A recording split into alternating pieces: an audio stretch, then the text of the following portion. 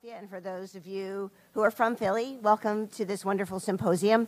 So I'm like a multitasker right now. So first, I'm going to introduce somebody really special to Mural Arts, then I'm going to come back and give a few words of welcome. So if you know Mural Arts, you know that we're a public-private organization, and we have made it through 5 mayors, and we've worked with many, many people in city council. And I think that we're actually really lucky because we've gotten to work with some extraordinary civic leaders.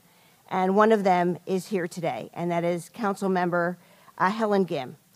So let me just tell you about Helen for a minute.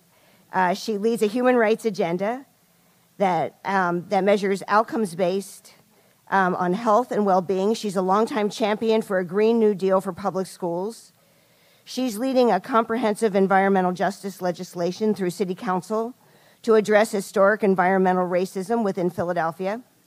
She established the city's Right to Counsel program to provide legal assistance to low-income tenants facing eviction, and the city's nationally acclaimed eviction diversion program, which is incredible.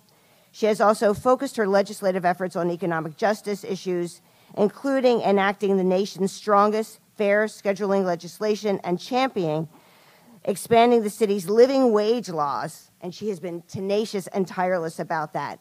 I just want to say that, you know, we can have all the good ideas in the world, but if people at the top of the food chain in Philly don't believe in what we're doing, we don't get very far. But because we have a champion and an advocate and a person like Helen in office, it means that we can move the needle.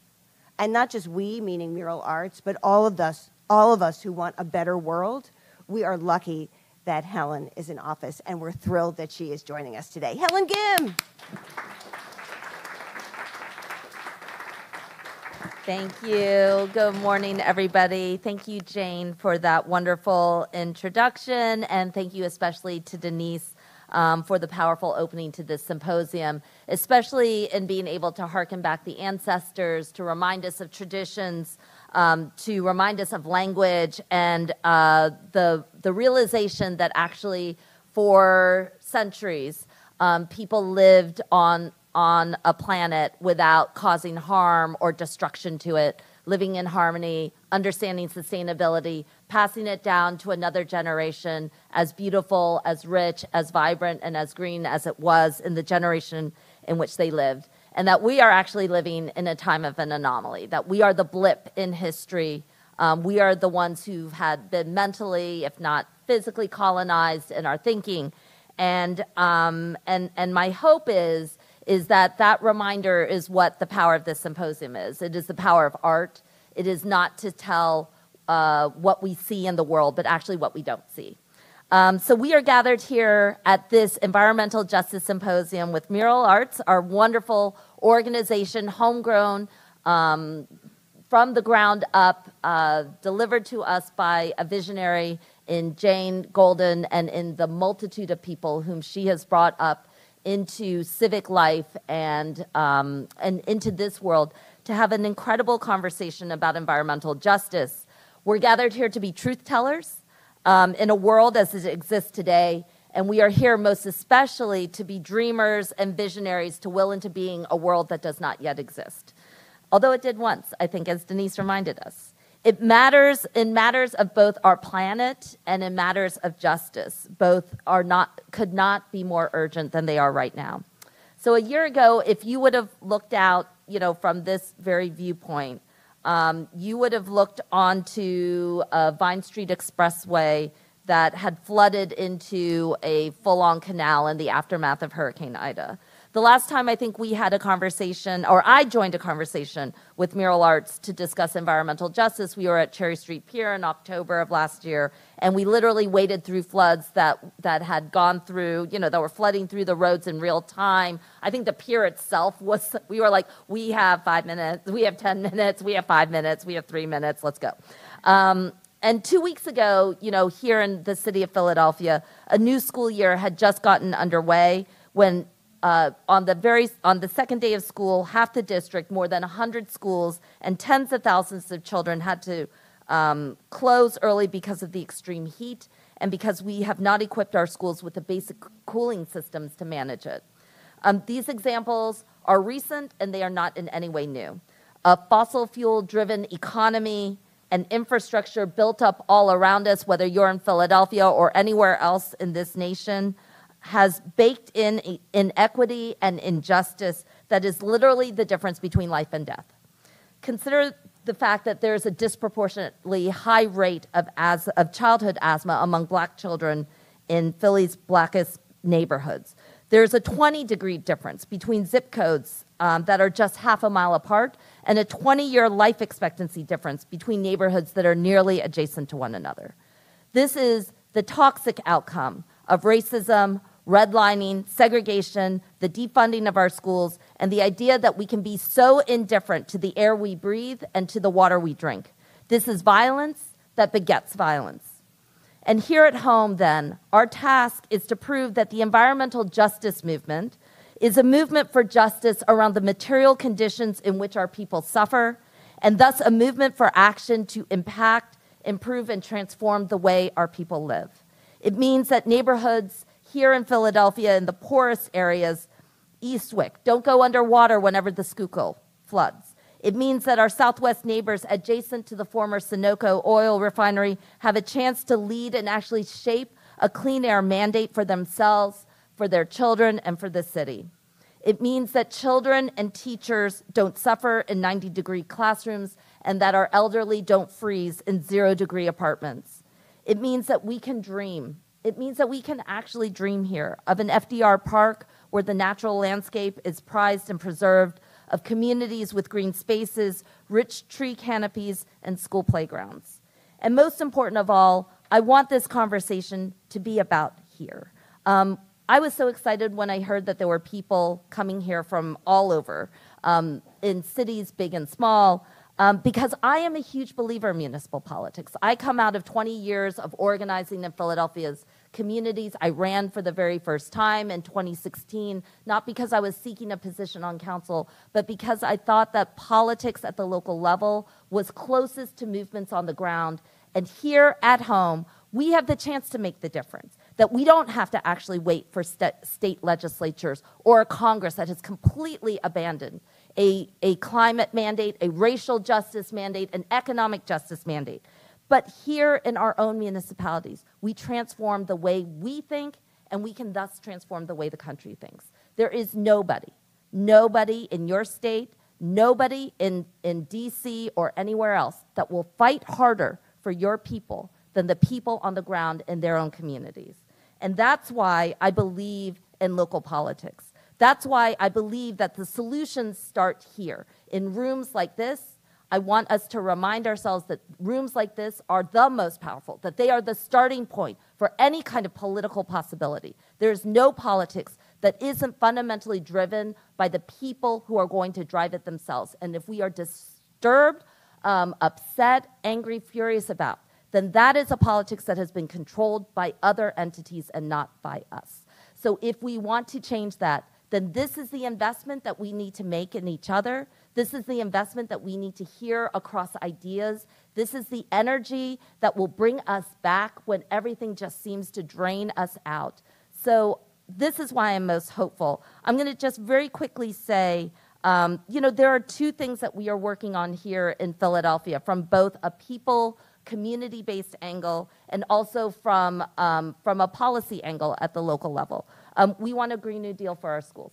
I want to talk about what it means when we talk about generations and how to transform the lives of people now for their families, that schools are not just merely places where young people go in and disappear and they come out and, their parents, or whatever. This is a blueprint for the city. The blueprint for the city is the fact that every single school was supposed to be in walking distance of every child in the city. No more than 1.25 miles were they supposed to walk. And thus, it is a roadmap accessing every single family, accessing every single neighborhood and community. It can be a promise that actually in neighborhoods long left behind, we can start with our young people, with new generations, with their families who bring them in, and with the surrounding communities in which they live to give them clean water in their schools to ensure that they are not only not poisoned by lead, asbestos, and mold, that they don't have roofs that don't leak and windows that can't open, but actually that we can do more than that. We can do so much more than that, that the possibility of green playgrounds brings joy, vitality, and life, and a reminder that childhood is about those exact things, that they are about joy and possibility. This is not about remediation and testing and all of this stuff, but that fundamentally the external vision of a school is of play, of possibility, of friendship, and of community beyond your families. I said very clearly that I also think that this is one of the places where movements like ours merge with labor rights movements, that we actually are thinking about jobs for the future, that we have to talk about economy, that we can't talk about abstract things about climate and justice that feel so far away from people, but that actually people need to see people within their own communities working in the institutions that people go to and rely upon every day, and whether that is a school, whether that is a park, whether that is a library like this, whether it is new housing that could be built that is affordable to communities, that we do have to merge a climate justice movement with an economic justice movement, with a labor rights movement, with a racial justice movement, that these things are not fundamentally separate from one another. Otherwise, just don't attach justice to anything. Like, it's just gotta be that way. So we are working on what that can look like and how it can be transformative. And the second thing I'll say is that, in 2019, Philadelphia was on the national news because an oil refinery literally blew up on national TV. This is an oil refinery that was the oldest and largest on the East Coast. Unsurprisingly, it had been taken over by private equity that drove the labor well-being of longtime individuals into the ground and then turned it into a place where something like that could actually happen.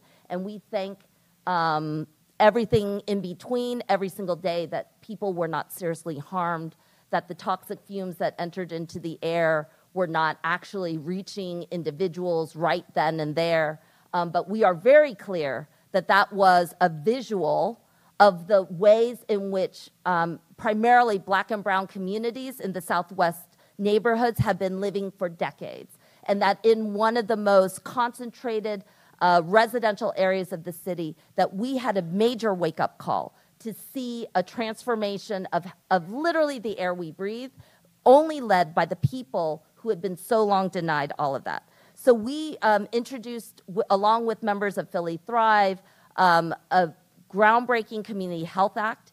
It requires, many of you may have known, that the Supreme Court removed the possibility for the EPA to actually evaluate companies on environmental and air pollution, which is shocking or not from this particular Supreme Court. But when that happens, that means that municipalities have to act. It doesn't mean that we're like, oh, there's nothing we can do. In fact, this is where we assert our municipal and local authority, to say that we will introduce a law to activate our health department in the interest of the public health of our people, to now evaluate new development based on air emissions and in particular to measure air pollution and toxicity, to determine its relativity in comparison to other areas of the city, to map out and identify particular neighborhoods and areas that are subjected to greater air pollution that leads to greater childhood asthma or illnesses or lung disease or other types of things,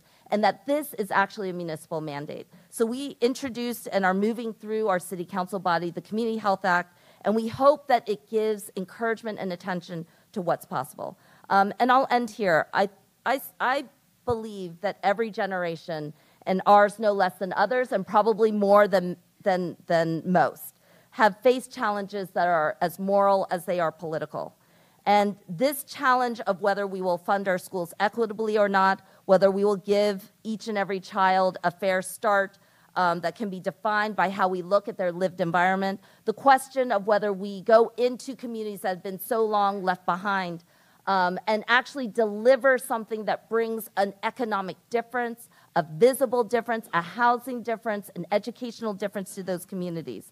That more than anything else in the world should define us in this moment, that is what defines us as a body politic, that you don't look at Philadelphia and see just a skyline, that when you are here in this city and in this room, that you feel more than ever the urgency of people trying to overcome, an urgency of people to fight for their children, for themselves, and for future generations. And that is how we are ultimately going to define ourselves in this city. So I want to thank everybody for all of your commitment here, and I just look forward to what you will come forward with now.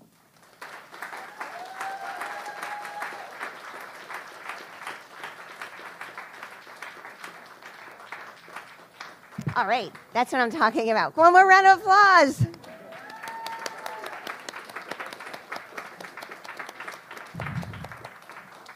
That was amazing and inspiring. And also, Denise, I wanted to say thank you, too. That was so inspiring and will stay with me. Your words will stay with me for a long time, and all of us. You know, I just want to start by saying I'm really humbled by this gathering and by the work the Mural Arts Institute is doing. I want to acknowledge, she thanked everybody in the world, but Netanyahu Portier. Can we have a round of applause for Netanyahu? I also want to acknowledge my colleague, Shari Hirsch, who runs our environmental justice program. Really important work is coming out of that, and people who are here from Mural Arts. I mean, I'm up here talking, but it's a village of people who are all extraordinary and committed. And you know, I want to say that we believe. I have these remarks, but I think I'm going to deviate. That you know, it's so interesting to come after Helen because I love the way her mind works. It's both aspirational and it's very pragmatic. And I like to think that Mural Arts is sort of the same way.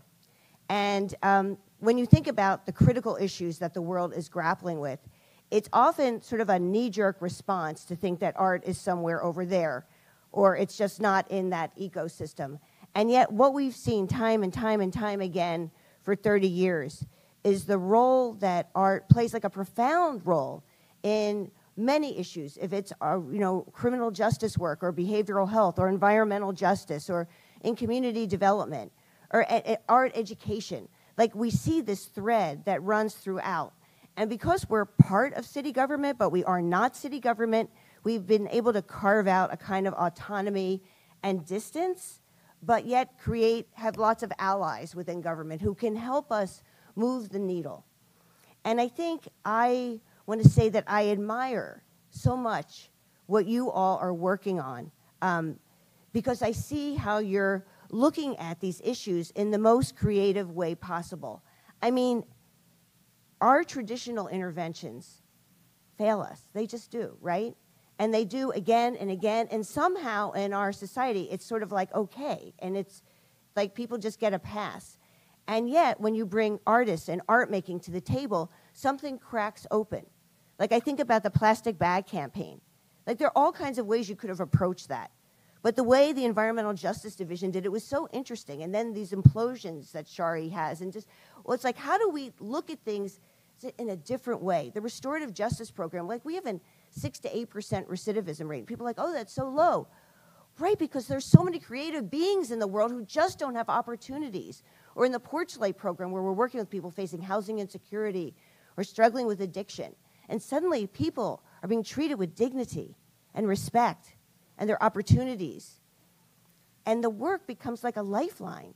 But there's something else going on, and that is about mutuality.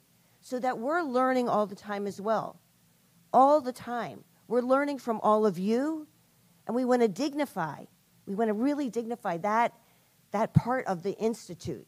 Because the Institute, as Netanyahu said, is about knowledge sharing. Yeah, I think maybe in the beginning we thought, oh, yeah, this is about, you know, replicating a model. But it's really not.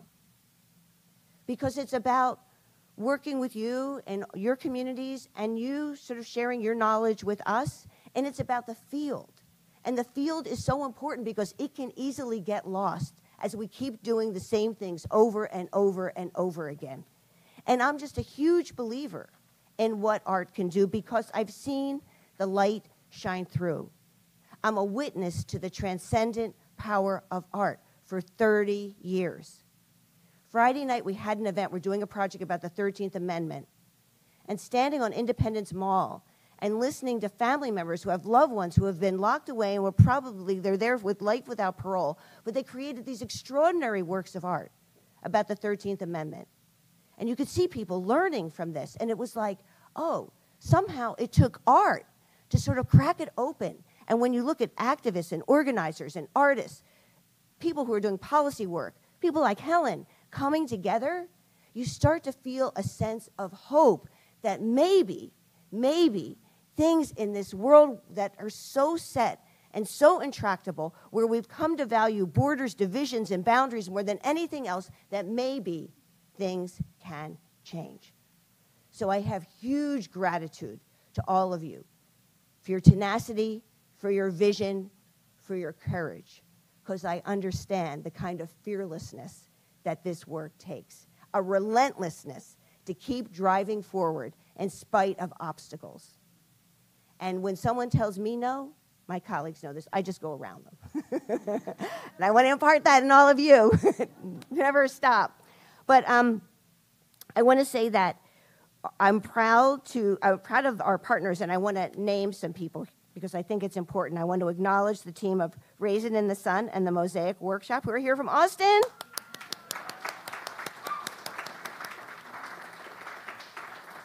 Where they are building partnerships and transforming spaces in the heart of East Austin. From Kern County, California, we welcome here the talented artist Michelle Glass and collaborating environmental justice activist Dr. Rosanna Esparza, and the executive directors of the Central California Environmental Justice Network and the Central Valley Air Quality Coalition. Welcome.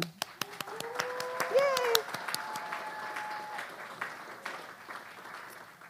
Leaders from Alas de Agua and Three Sisters are taking a break from their collaborative work at First Full Circle Farm in Santa Fe, New Mexico, to be here with us this week. Welcome. Together, they are expanding access to agriculture and artistic traditions, exchanges, and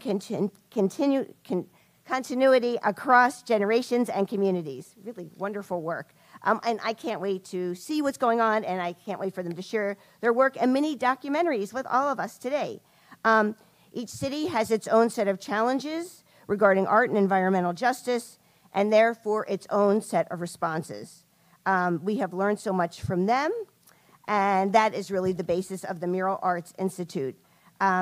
So I want to say that, when facing challenging conditions, something that we all face all the time, optimism is sometimes a reach too far. No one knows the future, so assertions of happy endings or total disaster are sort of impossible to predict.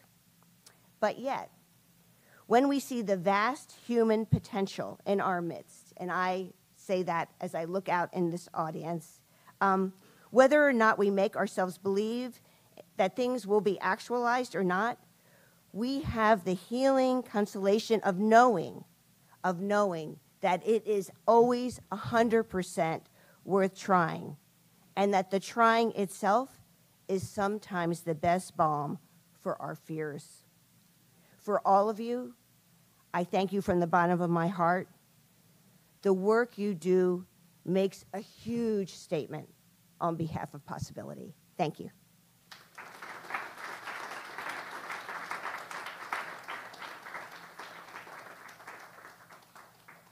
Thank you so much, Jane, for your remarks. My name is Alyssa Collier, and I am the Senior Program Manager for the Mural Arts Institute. It's my pleasure to invite our first panelist up to be seated. We have with us members of the Climate Justice Initiative panel and members of the Strategy Circle. So I will let you take it away. Thanks.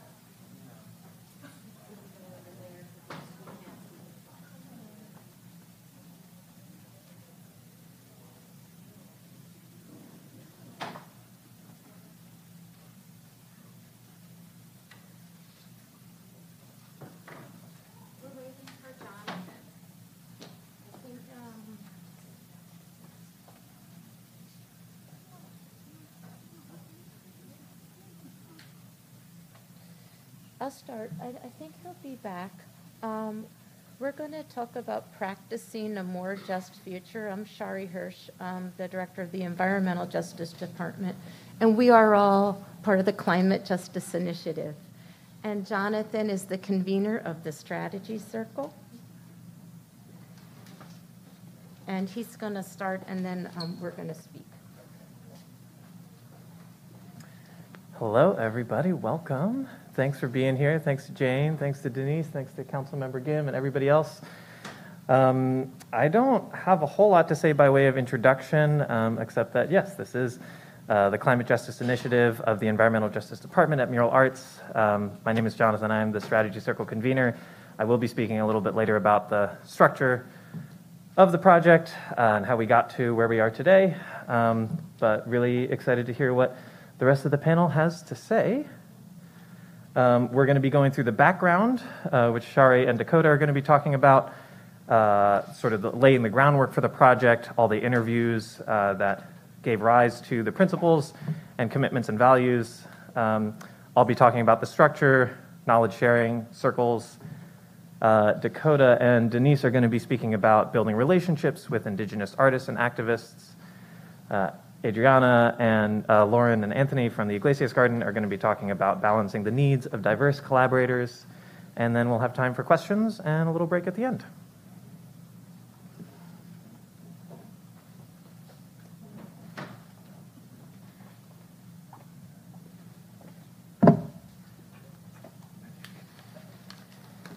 We're not going to be too tight on this, but Sepide asked us to speak about the intentionality of a project, like how to do a project intentional from the very beginning.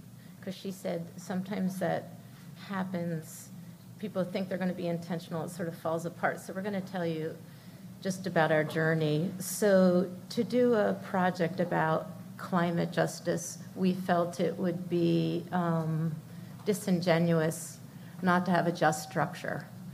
And so we wanted to model a more just future, the future we want to be a part of. And we wanted to work in a way that reverses hierarchical, nonprofit, and capitalist structures. And we wanted to practice being a more just project and doing that inside of a nonprofit that is indeed hierarchical. So we're going to tell you what that's like. Do you have anything to say about that? No. Okay. So we started, all of the projects in the Environmental Justice Department come out of participants. They could be participants on other projects, et cetera, neighbors, whatever. So when we initiate a project, it's coming from people we're involved with, from communities, and the Climate Justice Initiative came out of the Trash Academy. So we had this idea about being people-centered, valuing people, about caring. You saw that the opposite of an extractive kind of approach where it's about profit. And we wanted to build caring amongst ourselves. And we wanted the benefits of the project, all the labor on the project, everyone to benefit from the project. So there's a lot in art where there's a famous artist, a renowned artist, and all the other labor is invisible. So we really believe in reciprocity, and we wanted to practice reciprocity. And I think behind that, so then the financial capital, the social capital is shared by everyone on the project. So our original group of people came from people we know, and I'll talk about that in a little bit, not from experts. And behind that, a whole bunch of you know about Reconstruction Inc., because that's where we started 3 years ago, these 3 cohorts, with William Goldsby. And we hold those values really strong of moving from alienation to building community, from codependency to reciprocity, and from individualism to collectivism. So while we did this huge project and we're still in the middle of it, we moved to practice those values that are really in contradiction to the world that we live in. Yeah, and in practicing those values, we had to build a project that was, I mean, we're talking a lot about intentionality, so it had to be more organic and flexible. We encouraged all the collaborators to pick the parts that were valuable to them and their organizations, and only if they can pick and choose what sections they stay on for, and we had to have more collective decision-making and a more flexibility in our timelines, and all those things are how we injected the people-first human capital value in this project. So one thing we did when we started is we interviewed, it says there's 26 people here. I think we actually interviewed 27, so someone's really missing. And we asked people about their point of entry. We asked, what it was that made them stay. And it was really interesting what we found out, because we found out that people who had a frontline experience and weather, you can see I combined them up there, because some people had experience with Katrina, and they went down not as people who were in the hurricane, but people who did the contributions afterwards. There were people who experienced an event with trash and dumping. So we found out that firsthand experience is a huge point of entry, and we also found out that working with others is another huge point of entry, why people stay. And I don't know if you guys know this, but traditional environmental organizations do not have the staying power of people involved in environmental justice campaigns and movement building. Yeah, the beautiful thing about the interviews was that everyone being interviewed was from a very diverse background. They had different stories, but the similarities came with why they were doing the work and why they were sticking with the work. And we kind of structured the project around those things, which helped create a network, which we'll talk about. Did I skip one? No. Okay. So by the way, the 5 original people who did this research, did we have a name for what we called it back then? Affectionately, we were a clique. We called ourselves a clique.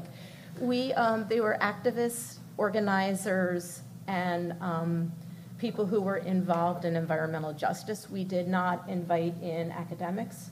We did not invite in consultants and experts. We did it ourselves. This was an intentional thing, because to make a change around climate, it is not going to be at the expert level only. Maybe they're involved, but it's about everyone making a change, and it's very, like what Helen Gims said, it's local, it's like regional, it's us, it's what we can do and how to strengthen those networks and invest in those networks. So one informative thing was this landscape assessment, and that is by the Tishman Environment and Design Center. It's a beautiful, beautiful piece of research, and they had just finished it when we were formulating this project, and we were taught about it before it was even published. And we looked at, when they had interviewed all these different EJ groups from across the country, what was effective, what their goals were. They compared it to environmental groups, and from that, we could see that what can art do? Because art can't do certain things. You have to be intentional what art can do. And we said we can work with shifting a narrative, because we make pictures and messaging. And we said that we could work with creative disruptions, which they said are very hard to get funded. And creative disruptions are actions that change your perception, change the status quo. And you can think back in history to like ACT UP doing die-ins. That's a performative piece of art. That was like, oh my God, all these people dying from AIDS. So a creative disruption is something that changes your way of thinking.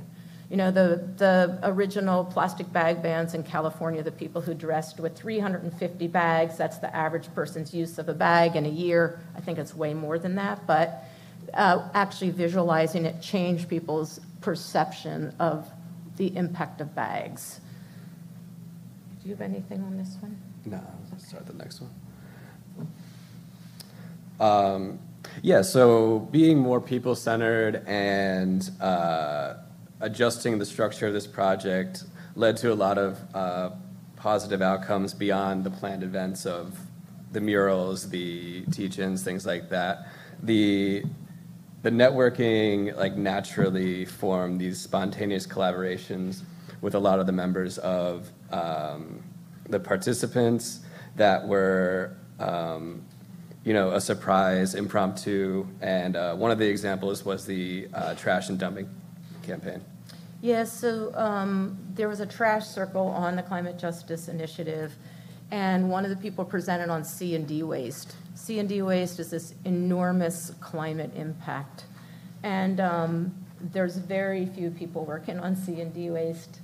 And so we got invited to do a residency at a C&D waste facility. We actually applied 2 years before that. So we got in because of COVID.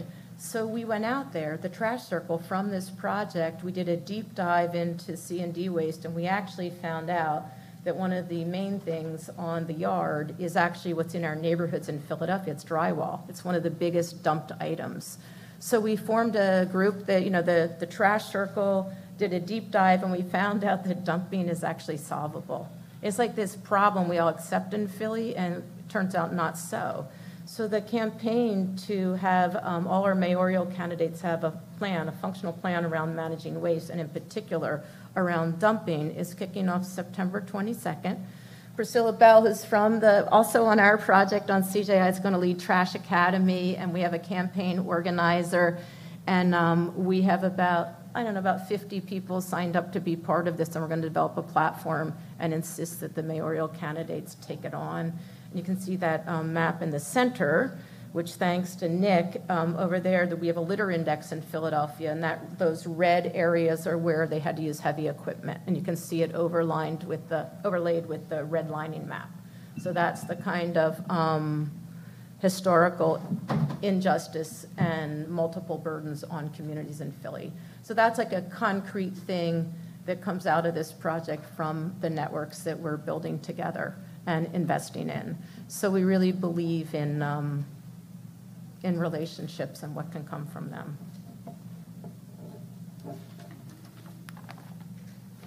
Jonathan's going to talk about the structure.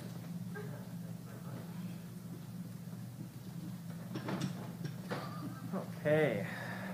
And originally I had a partner in crime to help present this with me, Gamar Markarian, who was the design strategist for a couple of years in this project, who unfortunately was not able to make it today. But shout out to Gamar if you're listening on the live stream. So yeah, Shari and Dakota talked a bit about the structure of the initiative and how we wanted it to model the kind of just future that we want to create and be a part of. So what does that actually look like? Part of that is distributed leadership, and we use the model that's known as the action circle model in a lot of grassroots organizing. I'm just curious, by show of hands, like who's heard of action circles or been a part of an action circle? Maybe, just a couple people. All right, cool. In a lot of, well, I'm going to talk about it on the next slide. Another part of the structure, as you've heard a lot about already, is knowledge sharing. So what was that? Why did we do it, and how did we accomplish it in this project? And then finally, there were some changes to the structure and some challenges to the structure that we encountered over the course of the past 2 years of working on this project, so I'm going to talk a little bit about that as well. Okay, I love this slide, and thank you, Shari, for including it in the slideshow. I remember when I first joined the project in around this time in 2020, in the fall, and Shari showed me this picture, and I'm not a visual artist. I'm a musician and an organizer and an educator, but I'm not a visual artist at all. So I looked at this picture, I was like, Shari, what the heck is this supposed to be? But over the course of many conversations, I came to understand and appreciate what this represents. So you can see here the many different circles that make up the Climate Justice Initiative. There's a land circle of artists, activists, and organizers who are doing work around land justice in Philadelphia and throughout Lenapehoking. There's an air circle of folks who are working on air quality and air pollution issues. There's a trash circle of people who are doing things related to the dumping and waste management. And then there are also these other circles that I don't know if you can see from where you're sitting, but strategy circle, which is most of the folks up on the panel here, the communication circle, and an art circle, and I think there was supposed to be an advisor circle, but I don't think we actually have one. So that's another one of those changes to the structure. One thing that this slide doesn't show is that there's a lot of overlap between these circles. So one thing that I think makes the action circle model of organizing unique is that there's a lot of overlap between who's on the different circles, and they're not in these sort of like separate compartmentalized circles as you see in the image here. So imagine a little bit of overlap there. The strategy circle, in terms of size, is smaller than most of the other circles. But even though we're doing distributed leadership and we want there to be leaders throughout every circle and we want every circle to have some degree of autonomy, it is an unavoidable fact of reality that the strategy circle is making some sort of bigger picture decisions about the arc of the project, the timeline of the project, with the advice and the consent of the other circles as well. Together, all of these circles do knowledge sharing, which is then used to create a mural with the help of the great Yuri Jones and the rest of the art circle as well. Which feeds into creative disruptions, which Shari just spoke about, and which I won't say anything about now because I just won't. And there's a hub space as well at the Iglesias Gardens, which you'll see more in the slides a little bit later. I think that's all I want to say about this particular slide, and I think next I moved the mural here. Yeah, I did. Here's the mural. Yeah, it's nice, right? It's nice. I wish I could zoom on here, and if you go to climatejusticeinitiative.com to our website, you can see not only a larger scale, well, I guess this is pretty big here, high-resolution image of this, but also actually a 10-minute animated video narrated in part by Denise and other collaborators on the project that describes in detail what all of these images represent, because there's a lot of stuff packed in here, right? There's over 24 collaborators on the project who all were part of the knowledge-sharing process, so it's a lot of imagery to take in, right? I highly recommend checking out that video. It's beautiful narration, beautiful description of all the different imagery. I'm curious, just to get a little bit of audience participation going in here, is there anything about the mural image as you're looking at it that like really jumps out at you, that you either like or that you have a question about? Yeah.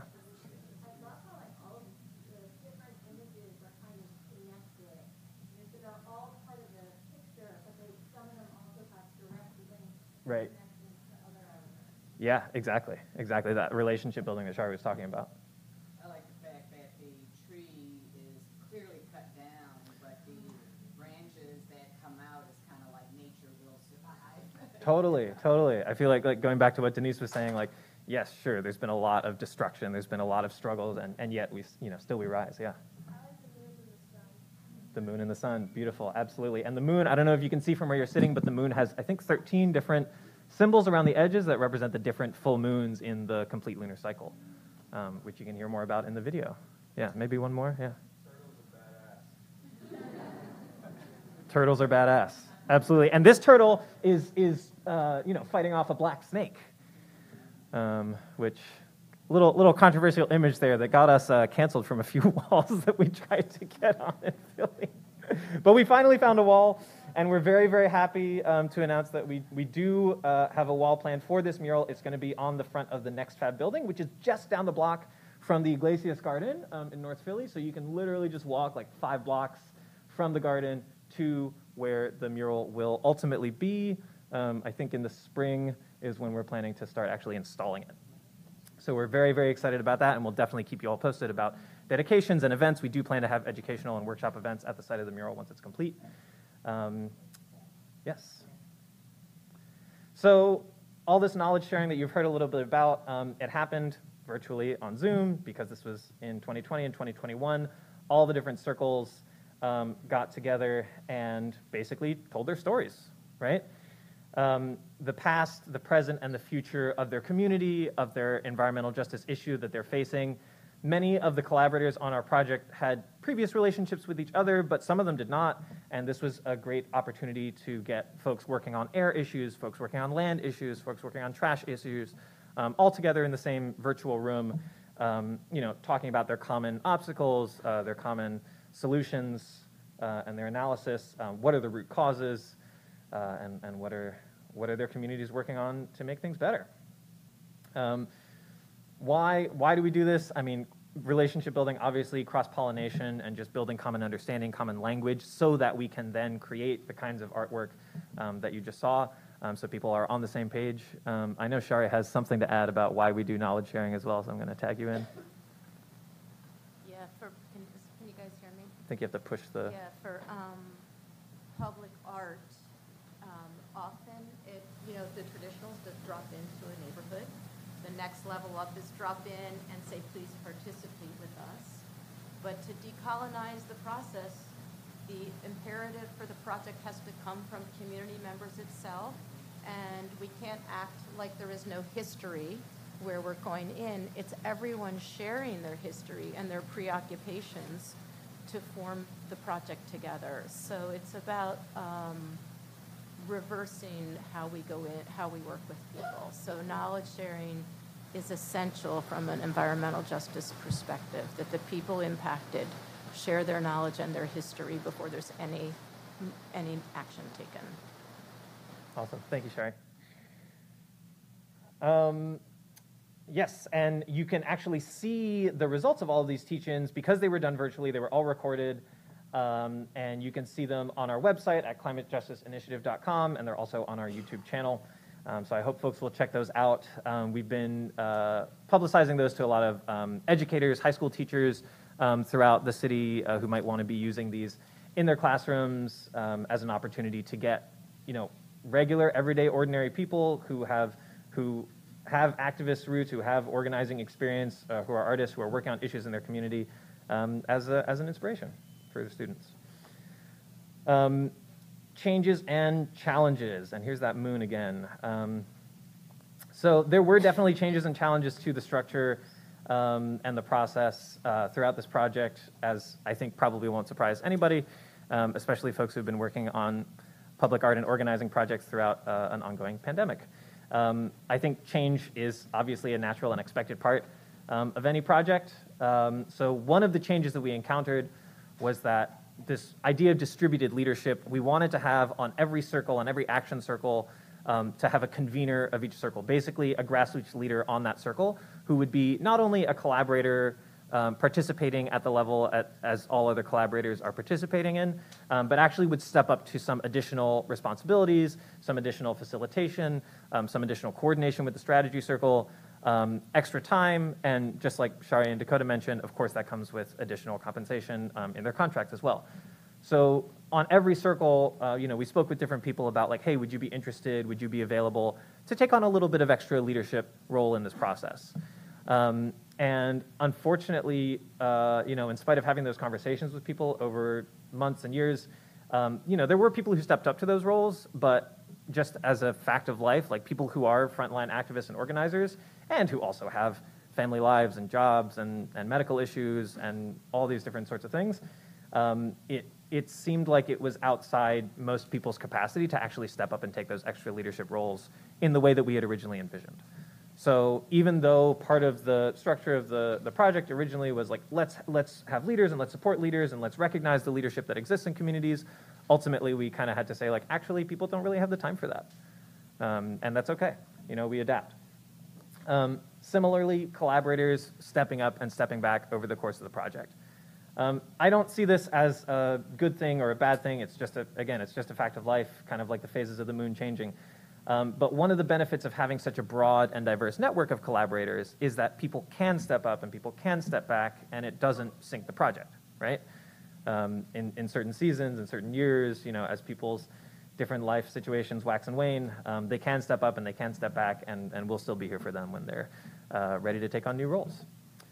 And then finally, we've had some transitions on the strategy circle as well. I think that's, again, a fact of life, but also I think there is some reflection and some analysis that we can do as a strategy circle about like, why is it specifically that, and I'll just say that two of the Black members of the strategy circle chose to leave the strategy circle for different reasons. And I think it does require some thinking and some conversation on our part about why that might be the case and how we can do a better job of attracting and recruiting and retaining folks to stay on the project. And I'll pass it over to Dakota and Denise.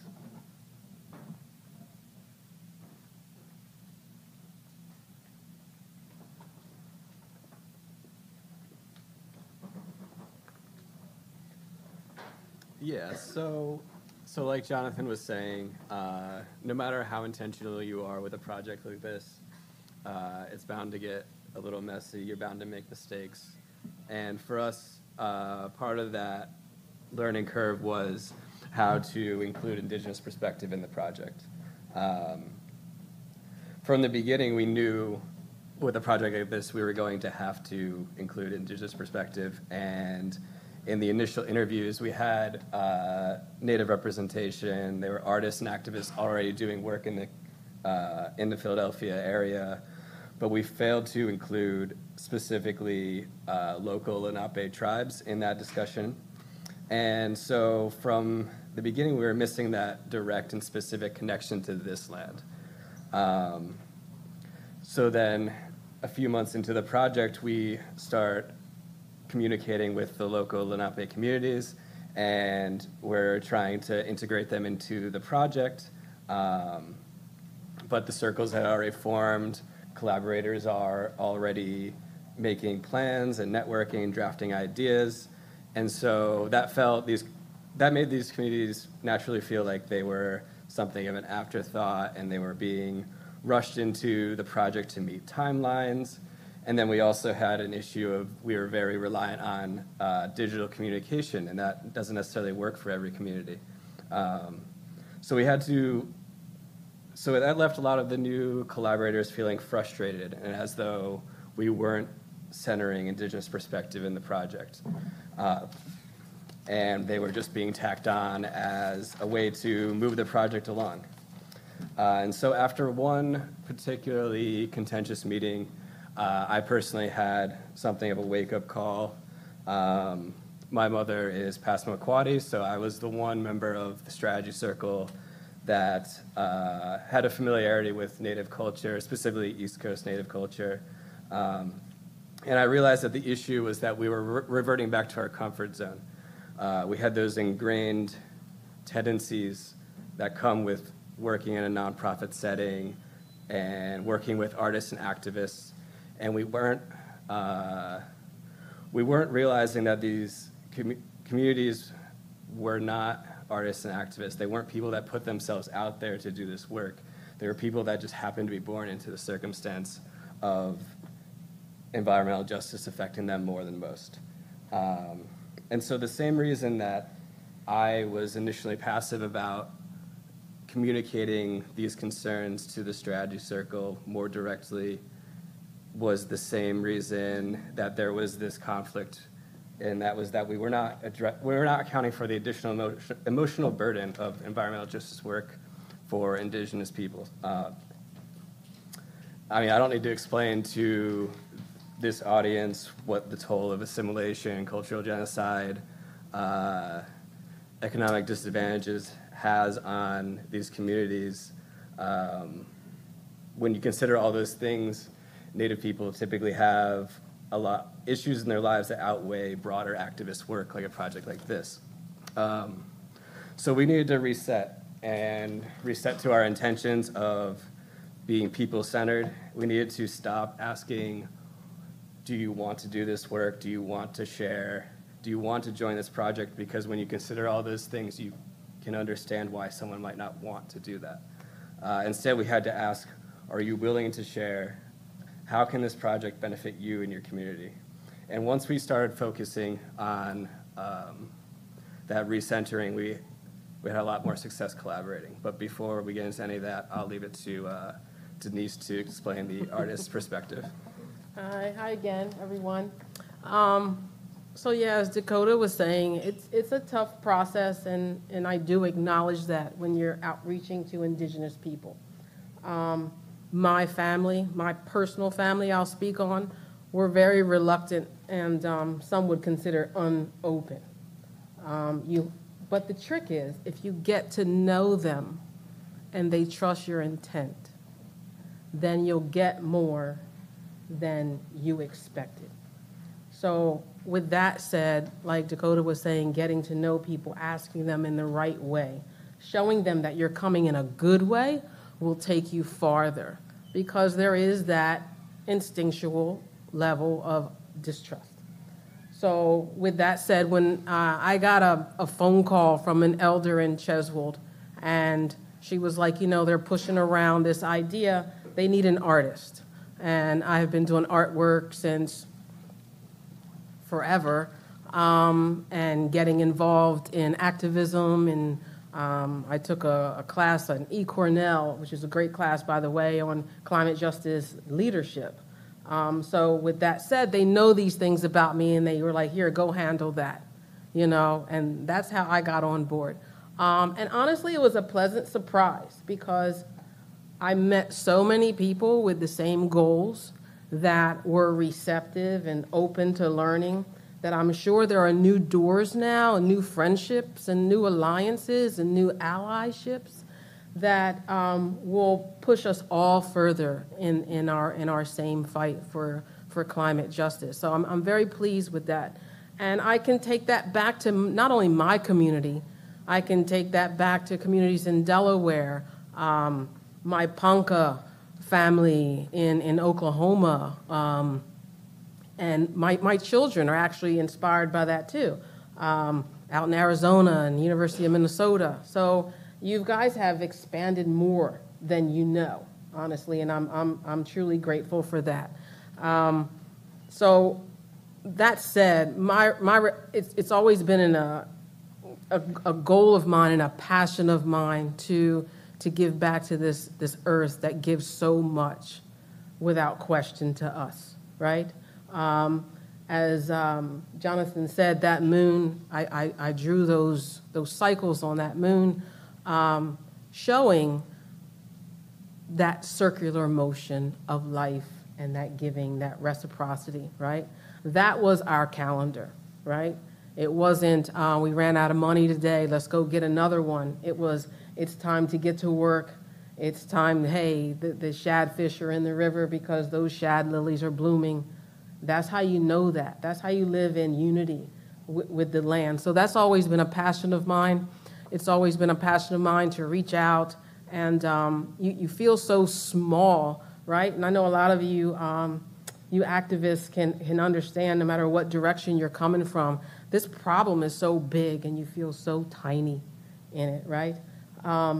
But collectively, we can do a lot together, and no is not the answer. I always tell my children when someone says no, go find a window, go find a back door, or just stand there until a no is yes, or at least a conversation, right? So again, that moving forward, since I started with Mural Arts, I said, well, what else can I do to take it further? And as an artist, with intimidation, I applied for Oklahoma School of Law in their Indigenous Peoples program. So I'm studying Indigenous Peoples Law. I will graduate in May, and I am learning that language. I appreciate that. I'm learning that language. Law school with a JD is not off the table. We'll see what happens. My son now is getting his JD. My daughter is getting her PhD. And collectively, little Miss Honor over there, Honor the Earth is her name. And that's on her birth certificate. So I kept her out of school today because I want to fertilize what we're doing here and in the direction we're going and those next generations. So you make sure you tell your children, pick up that trash. And I mean, she could probably tell you lots of stories about a lot of the flack she gets at school for pushing people out of their comfort zone in a direction that we all need to go. But I celebrate her in that, and I'm appreciative that she listens. So today, what I'm up to, besides law school, and you'll see there's a GoFundMe up there. And so the history behind that is I'm helping a local farmer named Donald Goldsboro. And I heard him on the local radio complaining about what's happening in his local farmlands, okay? So I live down in Delaware along that Appoquinimink River, which is Lenape for a place we stayed a long time, right?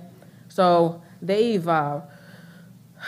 state of Delaware rezoned that area to prevent or to help clean up toxicity along that Delaware River, and they turned it all into preservation lands, right? And so in learning that language that I was telling you about, in the push to go green, which is all what we want to do, right? But you have to think very importantly about with the end in mind. Are we going so fast? Are we thinking about, all right, if we're putting in these solar panels, how are we going to recycle them? What happens when they break down? So what's happening to Mr. Goldsboro is that they want to call it harvesting the sun, and they want to, and they're not supposed to build on these lands, but they want to put over 200 acres of solar panels and disrupt that preservation land. So he's fighting that, and he was like, that just changes the language of what this land was used for. And that, if we change that language now, where are we going to be later? Because it's all about language, and if you open that door a crack, then the rest of the, it's just open season to whatever else ideas people come. So, as we're going green, think about what's going to happen. Think about those next 7 generations, and just be cautious how you're doing it. And so that we don't have to repeat ourselves, right? We don't have to learn by example, say, hey, that didn't work, we really messed that up. Let's go over here now, or let's do that, and let's do this. And in Indian country out west, they're having a lot of trouble out there because guess what? While some of their lands are disrupted, some of their lands have not been. And so that's the prize now, to look at those lands like, oh, well, we haven't disturbed, let's go dig there. Let's go look for something there. So that's not what we want to do. We want to clean up the mess we made, and we want to do it in the right way, okay? And the last thing that I want to say is that I'm extremely supportive of MMIWUSA.org. And if you don't know about MMIW, it's Missing and Murdered Indigenous Women, Children, and Boys and Men, okay? Indigenous women, indigenous people are 10 times more likely to go murdered and missing than any other ethnicity. And I follow them on Instagram, and I encourage you to go seek out these answers because I get an alert multiple times a day about someone going missing in this nation that's indigenous, but that doesn't make the news here. So we need to pay attention to what's going on to our indigenous people because it happens to them first, because then it's going to happen to you.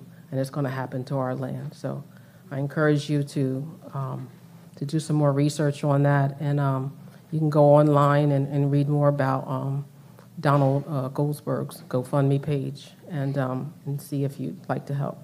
Thank you.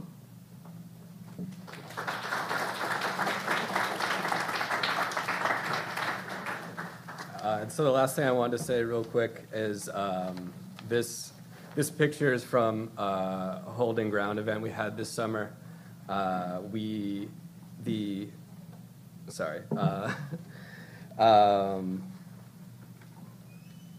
This was important to me because the day before this event, my grandfather died. And I love Philadelphia, this is my home, but I've never been a religious person, so I don't have a church or an organization to go to. My family's not around here. The tribe's not around here.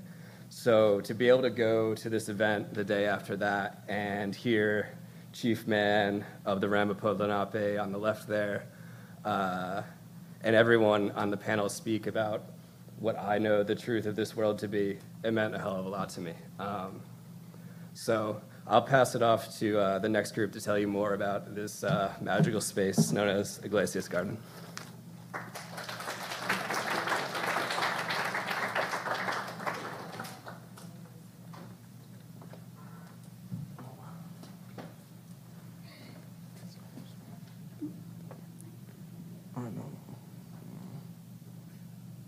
Stay there first.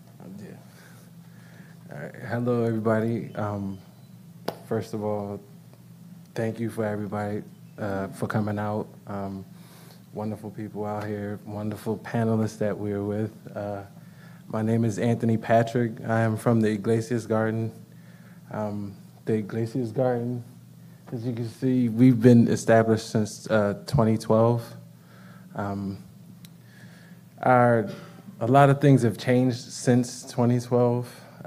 We've been through a lot of stuff. Oh, let me say this. I curse a lot too, so y'all know.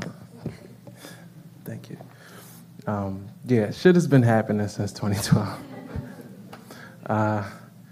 Pandemics, changing the presidents, a lot of foreign shit going on over there, Ukraine. But, you know, the evolution of the garden, it's come a long way since 2012. I recently got involved with the garden in 2018, and I live up the block.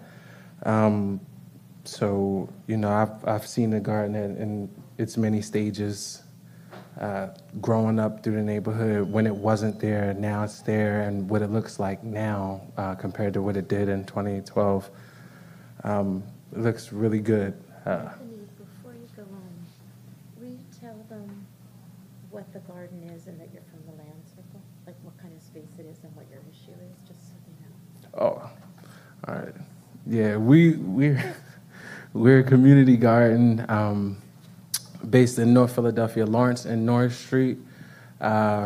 We have been responsible for, I was getting there, but you just jump-started me right there. But, I mean, but yeah, we've been responsible for a lot of the things going on. We recently had an article published in the Inquirer, it was referencing, you know, garden refugees, green refugees, see, you tore that up, because Lauren was supposed to get in this, but. Stay in your order, it's just we missed our introductions for expedient. So they're from the land circle. That's really all you need to know. They'll tell you about that. Yeah, sorry about that. Land circle.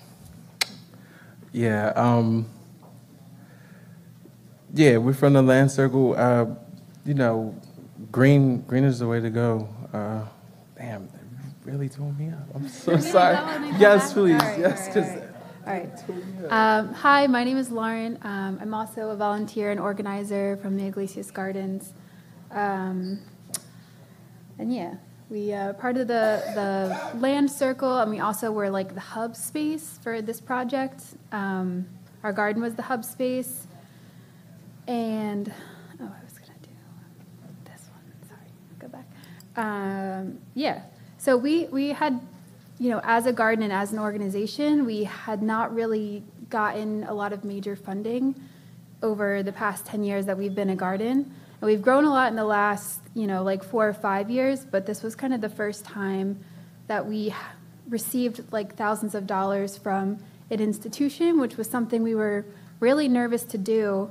And also, like, as one of the few white women who also have worked in a nonprofit before, I was really nervous to, like, you know, didn't want that to impact the work that we were doing at the grassroots level.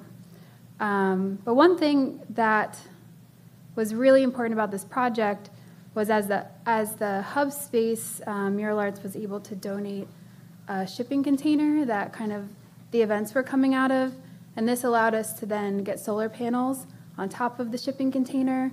Some other folks from the garden are turning it into like a learning kitchen. It's really going to springboard a lot. We just got like free community Wi-Fi from another organization. And this is really important because it's been a way for us to continue to build autonomy. You know, like when these natural disasters are going to continue to happen because of climate change, it's going to be the people, you know, as you all know, on the ground that are there, you know, giving the food boxes, cleaning up the street after the flood. You know, so I think it's really important for nonprofits to start thinking more about how can you build up autonomy at these grassroots spaces so that, you know, they can continue to do that important work. Yeah, and another thing that was really important about this project was kind of the collaborative budgeting. You know, we looked at like the total sum together with all the different groups. And another thing that is hard, you know, for organizers to get funding from nonprofit groups, it's like sometimes you get into this like competition space where there's a lot of people doing similar work, but there's only so much money, you know, to go around to support the work.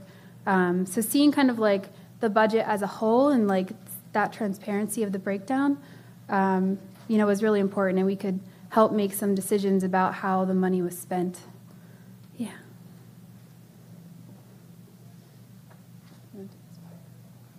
Yeah, sorry.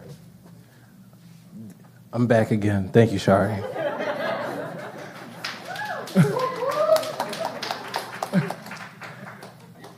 Yeah, no, since I've come into the garden, it's been a bunch of things going on. I met a lot of different people that I never thought I'd meet before, and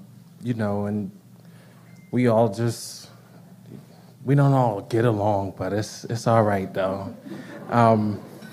The garden does provide a space for all of us to, come together, talk about things that are pressing on our minds, release from the monotony of our 9-to-5s and, the responsibilities that we have. It's really like a free space for, things to just be.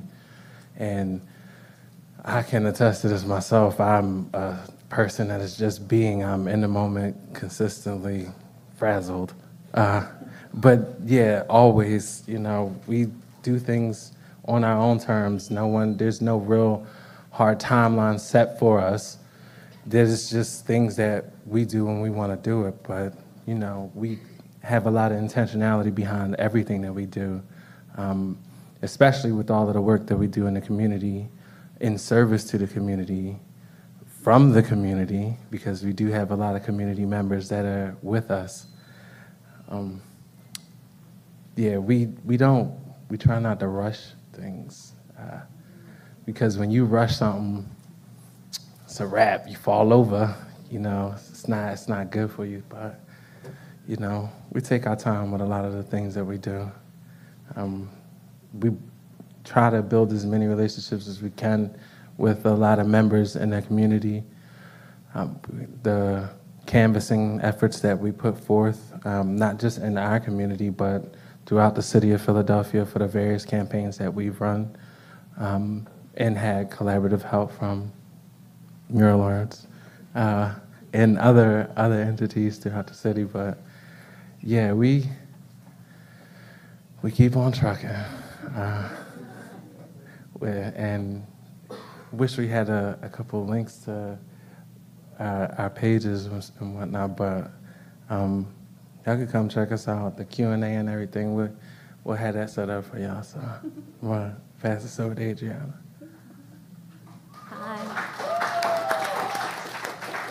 Hi, I'm Adriana, and so I was the project manager for the hub space, and one part that was really important for me was just getting to know everybody from the garden. So I spent a lot of time there, from like moving the shipping container and spending that entire cold day with everybody and getting to know everybody on a very personal level, because, it was March and it was cold.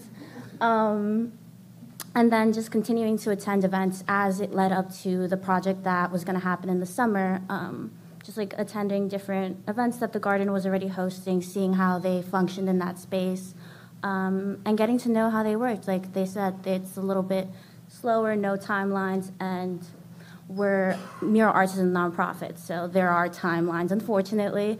And so when I started working with all the participants to hear like their proposals for events, and the Land Circle are the people who got to propose kind of events for this hub space, and that included Iglesias Garden, Natives in Philly. And so when we heard their proposals, a lot of them didn't have timelines, and that was fine, and I kind of set that myself, but with the recognition also that those timelines are often not realistic for people who are doing activism and also living their lives. So it's just a lot of flexibility in what was happening. So I would either text them and be like, hey, I need this, when can it happen? And then it happened eventually. And so the biggest part was like having the confidence and knowing that all the organizations that we were working with for the events in June were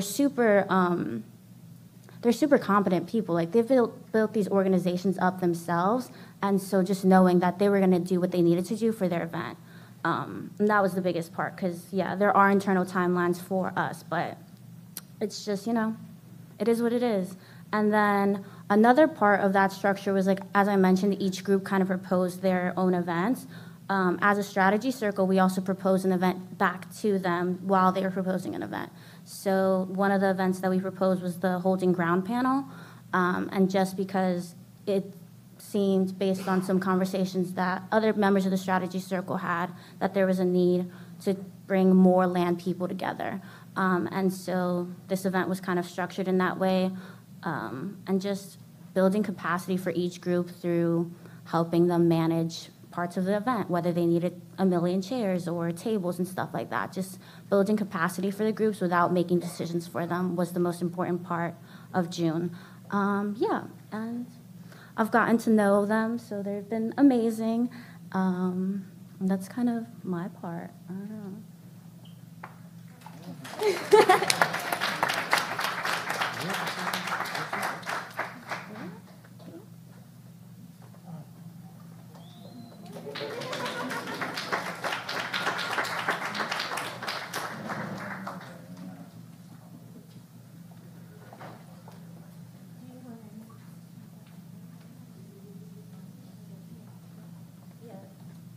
So we're not going to do a Q&A because everything got pushed, and we're all here through the day, so you can ask us questions, particularly on lunch, because all those things that Adriana spoke about, that Denise and Dakota, all those things have actual mechanisms. Like there's an actual proposal form, there's an actual, like how to, so like a thing transparent about what capacity we can offer without making decisions for people. So we developed like an infrastructure for us to provide capacity without messing with the autonomy of all the groups we're working in. So we have all that real stuff too.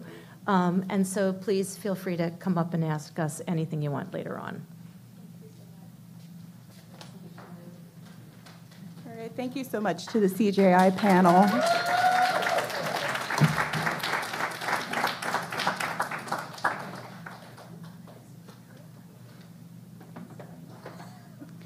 So right now I would like to invite the Aqua Marooned panel to be seated, and I'll tell you a little bit about them. If you've ever played Apples to Apples or Cards Against Humanity, you might have some sense of the card game Aqua Marooned, commissioned by the Alliance for Watershed Education of the Delaware River. AWE aims to raise awareness and appreciation of the over 13,000 square mile system, which provides clean drinking water for 13 million people. Aqua Marooned is one of 2 innovative and unique artist-driven projects by the Alliance, highlighting that mission across their cohort of 23 centers in the tri-state region between Pennsylvania, Delaware, and New Jersey. While advancing the goals of environmental programming that speak to equity, indigenous sovereignty, and community engagement, the work is also interactive, fun, and can be played anywhere outdoors to help people connect with nature. Players call on their powers of observation, inventiveness, or wit to help as they become extraterrestrial explorers sent to discover Earth's mysterious water sphere. Please welcome the creators, organizers, and contributors to this wonderful game, which is included in your tote bags.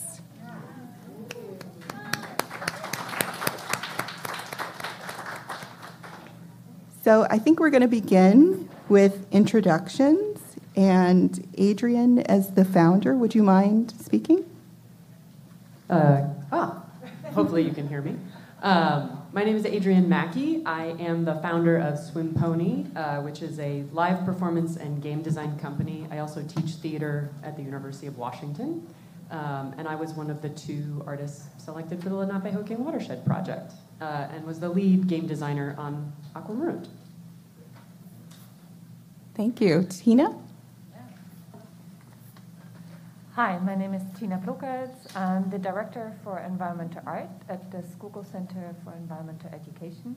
And we are one of the 23 centers of the Alliance for Watershed Education who have invited Adrian Mackey to produce this kite game. basically commissioned this card game as our first art initiative as a big cohort for this watershed.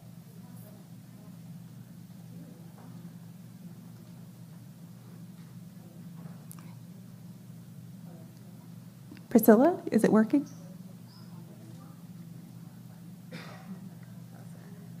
Thank you. Mabrika Usalukalino Priscilla Belliniri. Hi, good morning. Welcome. My name is Priscilla Bell Lamberti, and I was the community liaison for the Lenapehoking Watershed Art Project for the Alliance of Watershed Education.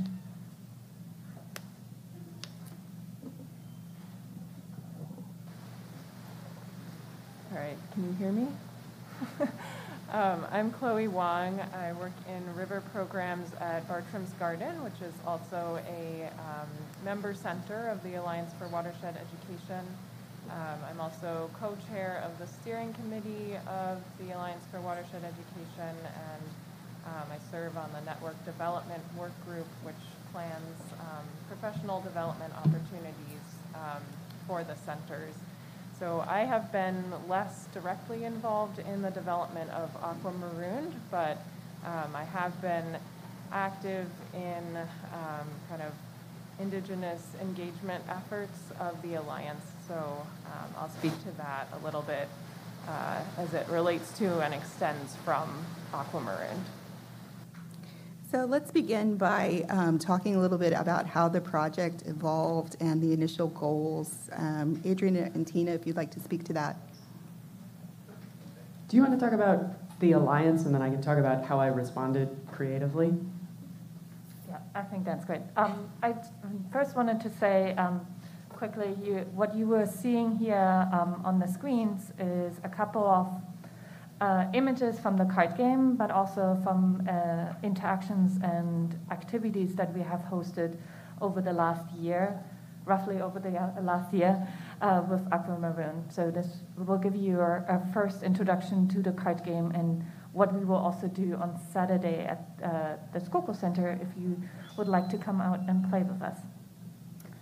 But yes, so initially, as I said, the Alliance for Watershed Education had this idea for inviting artists for a first art initiative. So thinking about the fact like how art can help us in a way to enter new communities and enter new ways of thinking and bringing to our spaces people who have maybe not involved at all with environmental practices. So rather than thinking we have to hammer our environmental education into communities, we wanted to ease and like think about other ways of entrance points.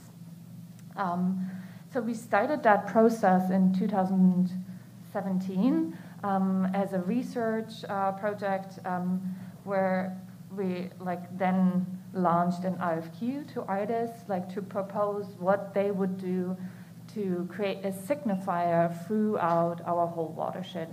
We are an alliance that brings together Pennsylvania, New Jersey, Delaware, all of these different communities throughout the whole Delaware watershed. And it was also initiated an art working group in the alliance that I'm leading for the last 2 years that helped making this process smooth. And our really initial goal for this was to create a larger community that is involved with us, especially also communities that are surrounding each of the centers. So it's about also the individual center, but also about the whole watershed. How are we connected as a larger community? So we wanted to demonstrate with these projects a sense of connectivity among people, attract visibility to each of the centers, what they're doing, what are their goals, and ultimately really attract new audiences to these places in a very diverse way. Yeah, and then we selected for a selection and research project, program, we selected Adrian Mackey for Aqua Marooned, and we selected also Sarah Cabbage for Water Spirits installations throughout all of these centers. Let's talk Adrian a little more. Yeah.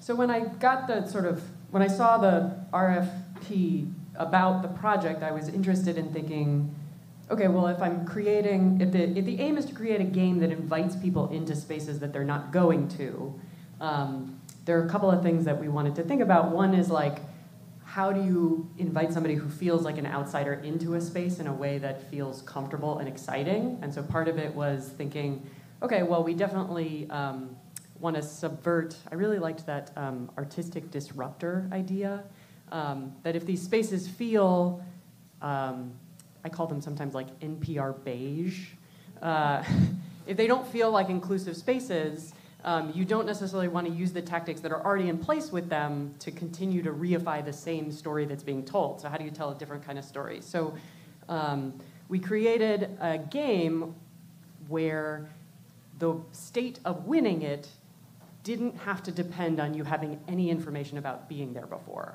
And we really wanted to create a sense of curiosity and excitement and discovery without a lot of need for didactic information coming in. So you might be a trained botanist, and I wanted to create a game that didn't prize that person any more than somebody who was seeing the space for the very first time.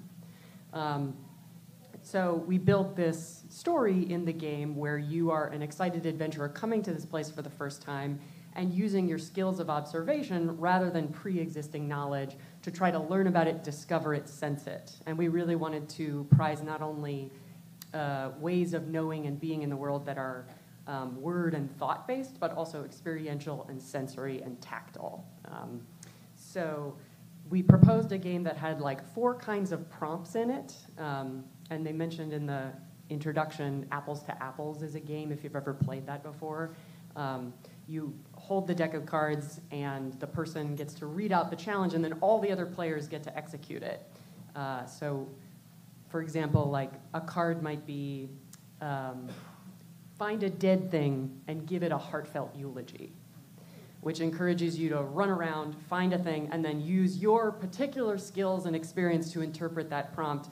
And then the person who's actually holding the card gets to decide who the winner is. So there isn't an objective right answer. There's the right answer for these people in this moment, in this place, and the way they experience it. So that the game becomes an opportunity to create conversation and bridges between the people and the center, rather than being a place where they're only in passive receiving mode of what the center has to offer.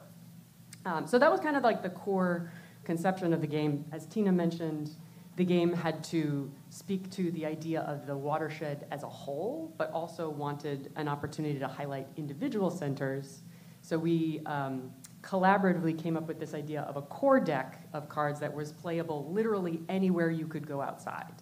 And that was really important, especially to some of the urban centers who said, like, some of our constituents don't always have access to like massive green spaces. And we wanted to make sure the game was playable no matter where they wanted to play it. And then we created an individual expansion pack with each individual center that highlighted some content or questions or metaphors or themes that was unique to them. So that was kind of like the core conception of the game and how we sort of embedded that mission into the design. And I wanted to mention here also the third component is that we then later on in the conversation about with our community liaisons thinking about Lenape, Hoking, and the whole watershed, thinking about the land itself and who owned it. We came with Priscilla to the idea that we really need to reach out to the Lenni Lenape Nation and think with them through what this card game could do for their community. So in the later component, we added basically another extension pack where Lenni Lenape people had the chance to really integrate their thinking and their knowledge about the land. And that was what Priscilla really initiated as our community organizer.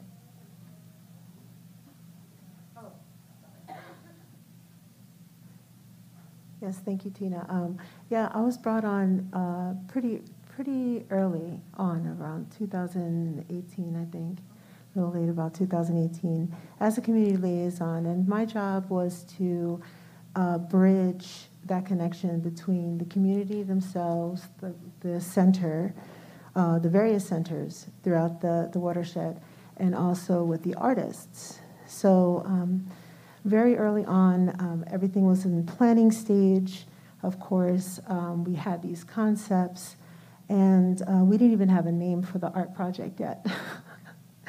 And oh boy, was that a very interesting journey, to say the least, because what name for the art project would kind of like encompass this whole like big grand idea of bringing art to the communities, but also engaging them with the environment and the centers that they live close by. And I was kind of like, I was just thinking about, just looking at the map, and I was just like, there's something very, oh, okay. It's like basically the entirety of the watershed is within the traditional territory of the Lenni Lenape people. And I was like, wow, we need to bring, some local tribes into this conversation. And I think that also Chloe can talk about this as well. Yeah, does this microphone work? Oh.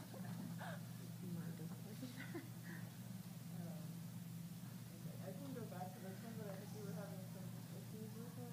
Maybe we can try. We'll just share. Yeah, so I think early on there was some contentious conversation about, this idea of naming the art project Lenape-Hoking Watershed, because we hadn't started by recruiting any indigenous artists to create the art. So what does it mean to call this project by an indigenous name? It kind of, I think, necessitated that the project engage with and bring honor to and benefit to the Lenape in the area. So yeah, ultimately the name was adopted, and that was kind of part of the impetus behind like this card game, bringing in the Lenape deck component. So I think, yeah, it was like kind of leap of faith to take on the challenge of, living up to this decision to acknowledge native land in that way.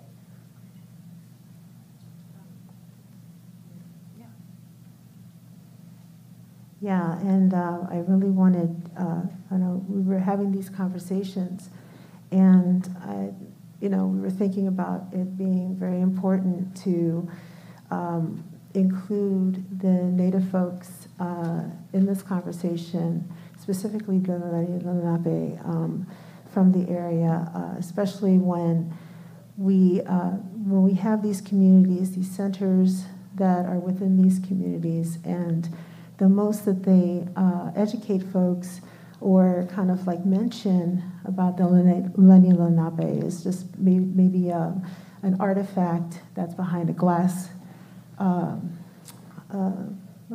case, or they would mention like a little placard or something like that. And how can we not only bring actual real knowledge about Native folks to the communities that are surrounding the areas, but also engage and have conversations with local Lenape tribes and continue the conversations even beyond the art project, duration, right? So continue these conversations, and that's how it was pretty much very important for us to bring aboard Native voices, Lenape voices within this conversation through the Water Spirits, Sarah Cavish's art project, and also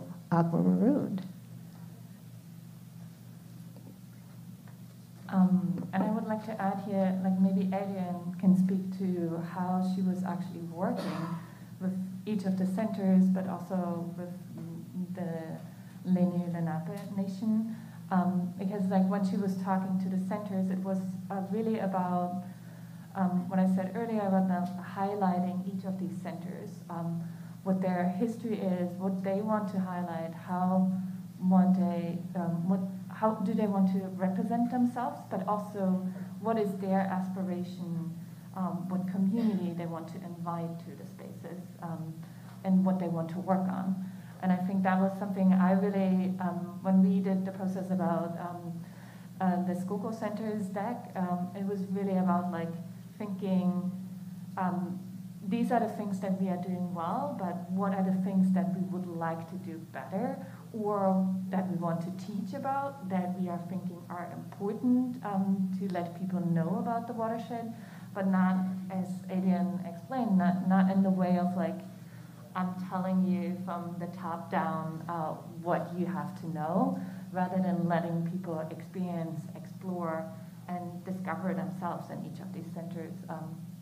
And that I think that's like kind of playfulness made it really important to the centers to be engaged with the artists very closely. The way that we developed all the cards was really through conversation. Obviously, I did a lot of research and went to all the sites and tried to learn as much as I could, but at the core of it, my feeling as an artist wasn't to come in and become an expert, but to think about how do I create a forum for the experts to share their knowledge in a different way, or to share the spaces that they curate and caretake for in a different way. And so generally with each of the expansion packs at the center, my co-writer and I, along with the two illustrators, Meg Lemur and Bree Barton, would go there and just see how we felt at the site, just kind of take it in, you know, as a relative newcomer ourselves. We would schedule a meeting with the center and just ask them a million questions and just go, tell us everything you think about this space, and just try to data gather. And then my co-writer and I would go away, take all that information and oftentimes lots of other auxiliary materials, and just try to think about how to translate the things that they talked about and that they said they wanted people to think, feel, or imagine in their space, and try to create a prompt that encouraged people to create that knowledge for themselves. So rather than saying like, you know, you're in a freshwater tidal marsh, here's a bunch of information about it, to go like, okay, you're standing in this place, where do you think water comes from? And rather than giving that information, which is probably somewhere in an amazing exhibit that already exists at the site, to ask a question that gets people observing or thinking or feeling or touching or sensing in a way that would make them go, oh, I want to know more about this. I wonder if there's something here that helps me do that.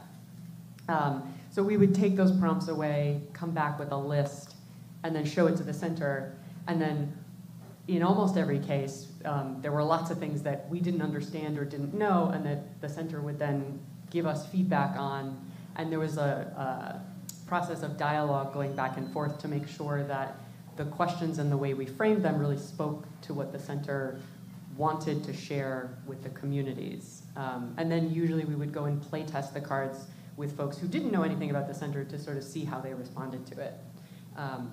The Lenape deck went through a similar kind of process with the additional fact that through Priscilla's introduction to Trinity Norwood, who was our liaison to the Nanticoke Lenni Lenape folks, we'd been in a long conversation with Trinity. And actually, like in the midst of the Aqua Marooned development, I worked with Trinity on a different project.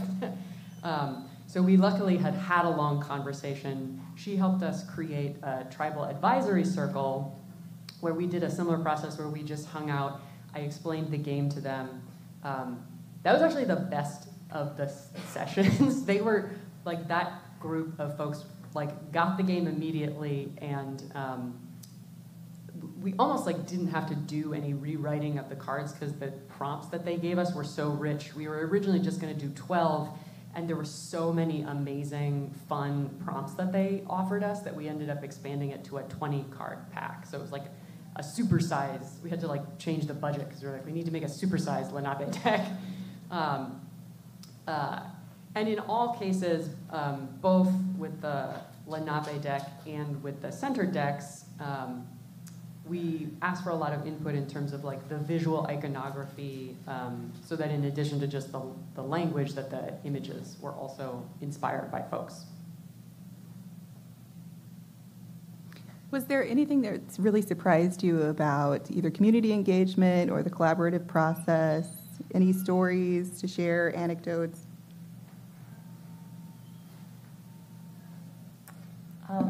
Maybe that's also something that I could share a little bit of one of the centers, and maybe Chloe can also speak to that as this conversation continues. One of the really major things I think is about this card game that it really touches people personally and emotionally, and what Adrian said, like bringing to them an experience. And I do feel that art has the capacity of like bringing us something that is new, exciting, and can teach us something in new and various new ways. And I think the Alliance has really embraced this now as an opportunity for them to explore not only environmental education, but also education through art. And we would love to continue that process. So it really has broken also our normal patterns of didactics and how we want to teach. And one of the things then we have mainly incorporated this card game almost like an environmental tool for teaching. And we are right now in the process of also expanding that with a facilitator who is like reaching out to really schools and engaging with teachers together to write almost like a lesson plan, how you can use this in history class or a science class or a literature class even, and to teach kids about the immediate environment they're living in. And on a personal note, I have used this card game a lot of times as an icebreaker. When you talk about environmental practices, also environmental art shows, a lot of times this feels like beyond what they are normally doing, and it's they feel less invited to it. But when you then give them a card game and they are playing together, creating a community in these like groups together, and then bring them back and let them talk about what they have just experienced and what they have learned or what they have seen.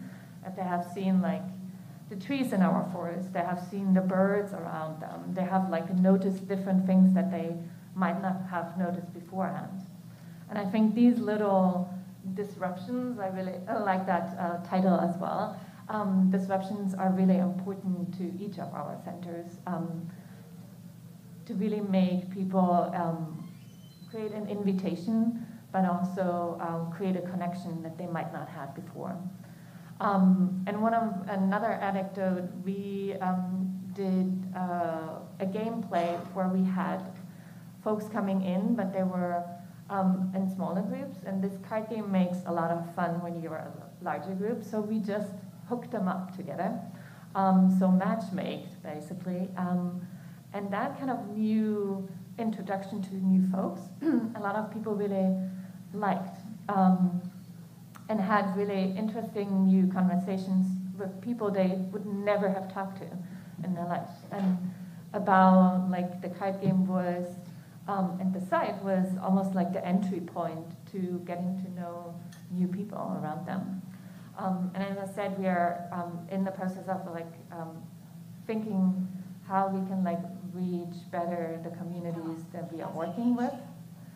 And Chloe, as she said, is working with the Lenape Nation to develop actually land acknowledgements for each of our centers. So maybe you could talk a little bit more about that. Yeah, so I am currently kind of managing a project that we're calling an Indigenous consultation and engagement project for the Alliance. And so we have 3 advisors, each representing one of our local Lenape tribal nations on that project. So that's Chief Coker of the Lenape Indian Tribe of Delaware, Chief Mann of the Ramapo Lenape Turtle Clan, and Trinity Norwood, tribal citizen of the Nanticoke Lenni Lenape Nation in New Jersey, who, as Adrian mentioned, had already been very involved in this art project.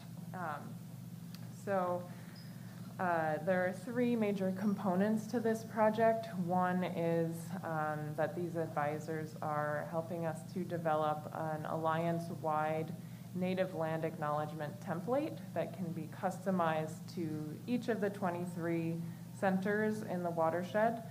And the idea behind this was to kind of minimize redundancy of requests for this kind of consultation while maximizing representation in terms of who is contributing. So and this is not by any means our first engagement with the 3 advisors. We've gotten to know them over the last 2 years through other engagements. We invited some of them to speak at a conference in early 2020. We've participated in like volunteer efforts.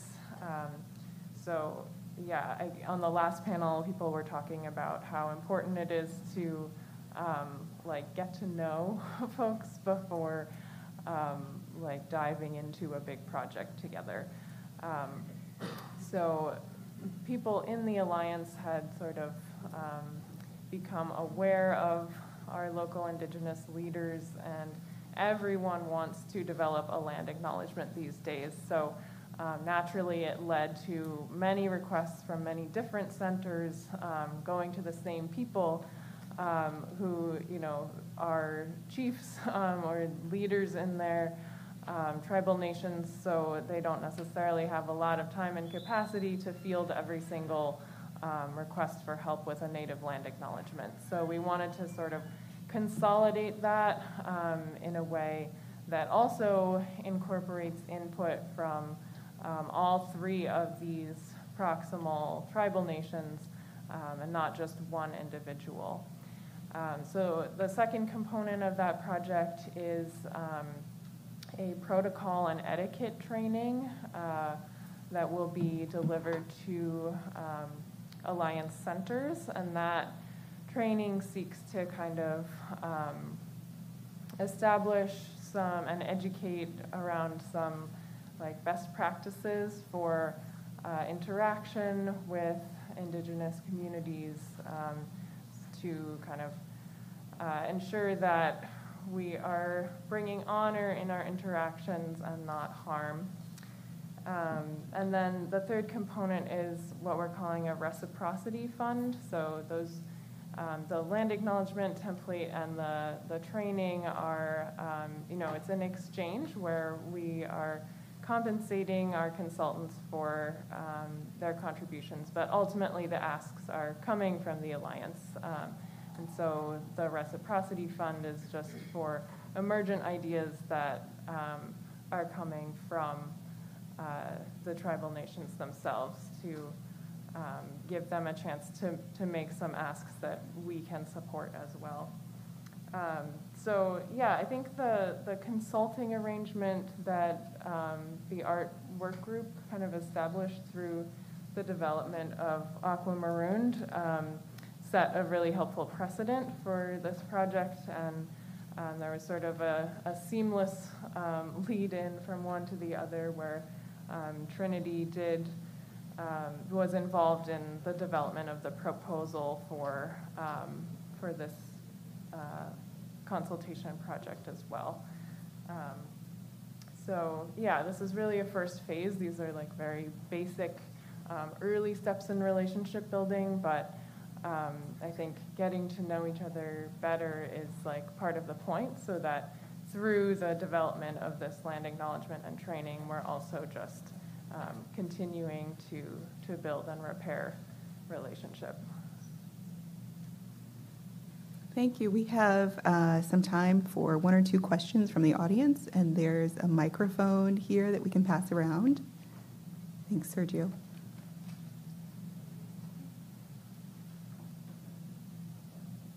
Hi. Can you hear me? Okay. You spoke about the education part of it, and you spoke about teachers being able to use this. I know Texas has recently gone through some changes in their curriculums. Have you all tried to reach out to, I don't know how they do it here in Philly, the state level and curriculum development writers so that this could be a part of the science curriculum for the entire school system? And then that way, this will be something that would be continuously taught in the classroom? Very good question. Honestly, not yet. As I said, we are in the developing phase with that because we noticed that we are handing these cards out, or people can pick them up, and how one of our facilitators also called it like it's a message in a bottle. You're sending it out, and you don't know if people are really playing it, how they're interacting with it, what they're actually gaining from it. We can guess as we are doing some of the outreach and some of the activities around it, but we don't really know. So to your question, trying to establish a couple of piloting lesson plans or one lesson plan that we then can reach out state level or city level and see how it could be really integrated. But we want to first do this research. How does it work? What would a teacher do, and how we can really integrate this to a science class? Because we have one science teacher who has started this process by herself, and we want to now make this really a precedent for future collaboration and future school involvement. Yeah, but thank you for asking that. And I think we are trying to work on it. But the other component is maybe also we need to say some of these cards are at some of the centers are almost gone. So we are doing now outreach for a year. We had in our budget, this was almost with these 2 artists and almost $1 million dollar project. The Napahoking watershed, and we are now trying to think is there a way that we could reprint these card games? Where would we bring them, and how we want to engage with them into the future? Thank you. Are there any other questions?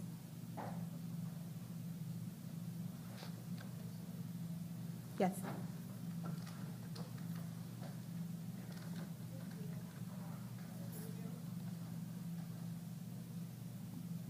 Good? Okay. Hi, my name is Erica. I work at a local nonprofit or regional nonprofit partnership for the Delaware Estuary. I know you mentioned just now that you're looking at being able to print more and distribute more. So yeah, that was going to be my question, but now I guess it's more of a comment that we would love to see this distributed, I guess, in the region. I think there's a lot of places where people don't visit environmental centers, specifically in a lot of environmental justice communities. Maybe they just don't know it exists or don't have the capacity to get there to get the game. So I think looking for ways to partner with other local organizations on the ground so that they can be the ones to bring this to the communities would be really valuable. I just looked through the cards and they look awesome. One thing that Swim Pony like our kind of tenure officially with Awe, like sort of completed with the printing of the game, although it's been great to like stay involved in conversation and like see the awesome pictures of the events. But we've been sort of exploring a prototype of can you turn the card game into a mobile app? Because though there's something awesome about a tactile object, obviously, it's a lot easier to distribute. You know, we printed 15,000 copies, but 15,000 copies over 3 states and 23 sites, like, gets small really quickly. And so, like, we just started developing a prototype for an app version that theoretically could, like, be nationwide and, like, sense where you are automatically and, like, fold in local flora and fauna and that kind of stuff. So this project definitely, like, environmental art is, like, my jam. So it's something that I know Swimpony will continue to work with. We'll definitely always like be super friends of Awe, and like if you're interested in like knowing about that, you can certainly like find me after or like sign up for our mailing list, and that project is something that I think will continue to develop creatively. So this is definitely, to me, feels like just the beginning of it. And we did have another question here. Thanks. I guess my question is just sort of now that you've spent several years doing like a watershed scale project, what you've learned about how people imagine the watershed, like as an entity, because it's something that's kind of abstract, but I mean, to sort of Jane's point earlier, right? Like a lot of this work is about, you know, sort of like the imagination and shifting narrative, and so to what extent have you sort of, what have you gleaned about sort of like how we can better wrap our heads around this thing that could be abstract, like a watershed, and how to make art on that scale too? So I can say, if you had asked me before I made this game, like if you'd pointed at me on the street and said, like, gun to your head, what's a watershed? I don't know if I would have given an awesome answer.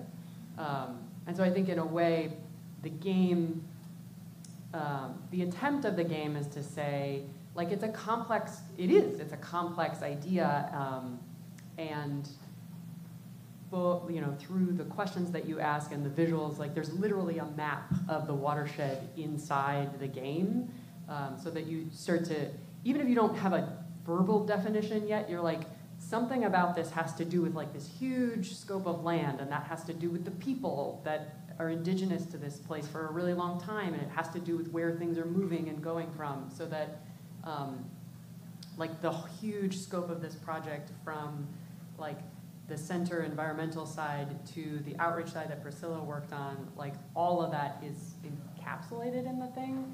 And at least in our play tests, you know, would somebody answer an SAT question about what is the watershed, like with word perfect answers? Maybe, maybe not. But do I think that they walk away with a better sense of like thinking curiously about how the land and water are connected to each other and to themselves?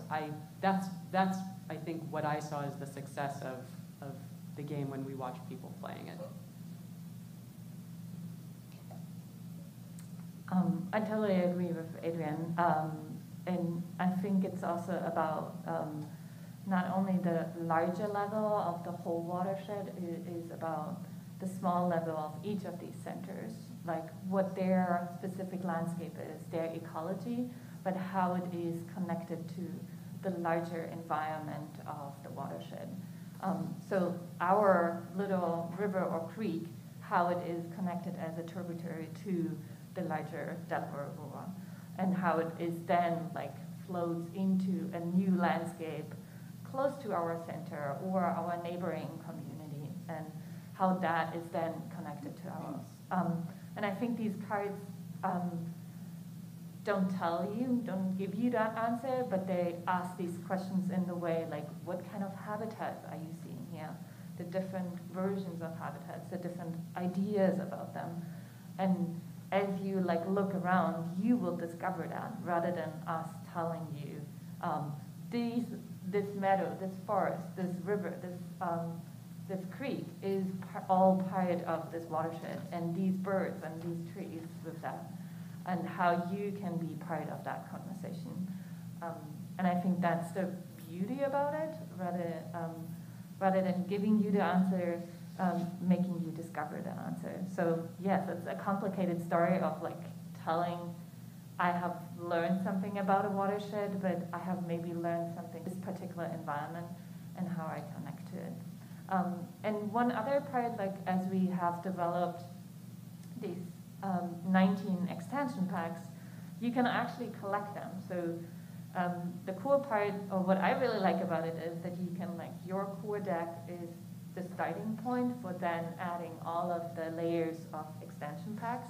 So you build up your watershed as you develop like a very big deck, basically. And if you have that, in the end, you have visited the watershed. You have experienced the watershed. So you will get to learn also what this watershed is. I just want to piggyback on that really fast to kind of figure out the scope of the watershed. We were working with centers in all the way up from Trenton, New Jersey, to the Poconos, all the way down to Wilmington, Delaware, and a lot of city centers as well. So that and Camden, New Jersey. So there was a lot of these centers that we were working with.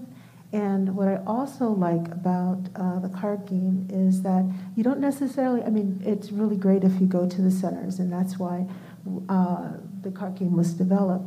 But also you can kind of like take these card games, and you could take this card game and you can go to your local park, or, local green space, and you can play this game as well. So it's very versatile.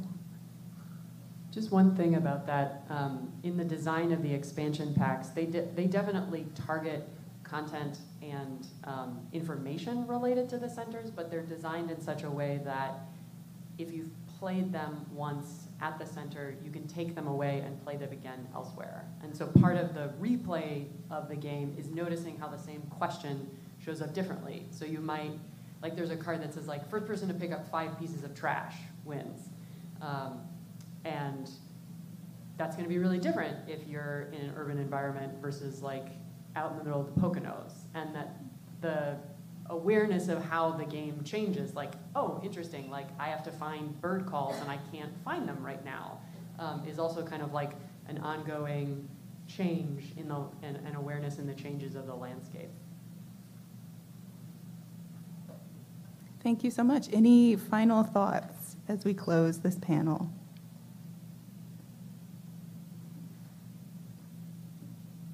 If you haven't played it, come out on Saturday and play it with us. Okay, great. Thank you so much.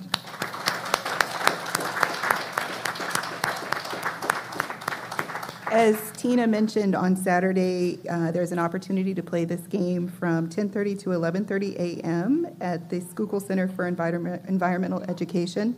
And you can click on the QR code to find out more information about that. Right now, we're going to take a break for lunch, and we'll be breaking until 1:30 p.m. We have vegan, vegetarian, chicken, and tuna options available on the roof deck. And we really want to encourage you during this time to introduce yourself to other people who may be visiting from other cities outside of Philadelphia and to get to know one another. Feel free to spread out. You can be here in the conference room or in the conference room or on the roof deck. And we'll see you again at 1:30. Thanks. I'm very,